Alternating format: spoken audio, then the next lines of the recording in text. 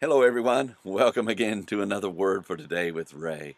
Let me just begin today by saying how grateful I am for you for your studying of the Word of God. My prayer is that the Holy Spirit is inspiring you and teaching you in His Word. Maybe not even with just the verses we're going through, but you're now beginning to explore the Bible and all the wonderful riches that are throughout God's Word as He reveals His redemption plan for man and his idea of being intimate with us and having a personal relationship with us.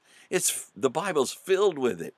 And that's why we always love to go to the Lord in prayer. We know that He knows the Bible better than any of us, and we want His Holy Spirit to teach us. So, if you will, pray with me today. Heavenly Father, it's with great pleasure and joy that I come to you today, knowing that you're with us and you're ready to guide us in your word again as we study your Bible. Lord, you created us. You gave us life. It's your breath that's in our lungs.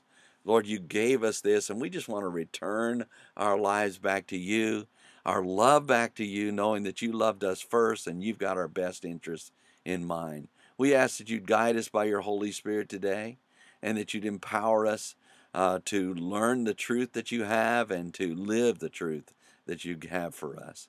We bless you. We give you thanks for these things in Jesus' name. Amen. The title to today's lesson is Jesus' Brothers Did Not Believe. It's taken from the book of John, chapter 7, and verse 5. John the Apostle wrote how Jesus walked in Galilee, for he would not walk in Jewry, because the Jews sought to kill him. His brothers therefore said unto him, Depart from here, and go into Judea, that your disciples also may see the works that you do. For there is no man that does anything in secret, and he himself seeks to be known openly. If you do these things, show yourself to the world. And in chapter 7 and verse 5 of his book, John shared, Neither did his brethren believe in him, where we read, For neither did his brethren believe in him. The verse reads, For neither did his brethren. John began with the words, For neither did, or because, since, and on account, that no and not in any way did his brethren, which refers to Jesus' brothers, do the following. John shared how Jesus' brothers were like the other Jewish people who did not do the following. The verse goes on to say, Believe in him. John continued with the word believe, which means trust in, rely upon, cling to, or have confidence in him or within Jesus. John shared how Jesus' own brothers did not trust in or rely upon him as the Messiah.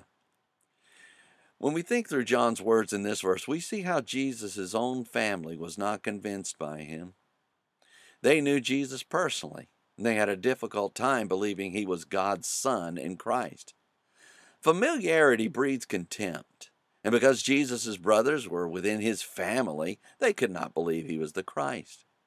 God loves everyone, and even when they don't believe in him, he continues to pursue them to be their personal Savior and Lord. Let all who read and hear these words study the life of Jesus and find him to be God's Messiah, Christ, and Son, who came to provide salvation for their souls. Next time, John shares how Jesus says, My time is not yet come. So read ahead and we shall join together then. Until tomorrow, there is more.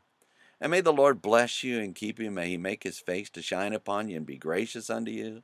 May the Lord lift up his countenance upon you and give you peace as you continue to study his word.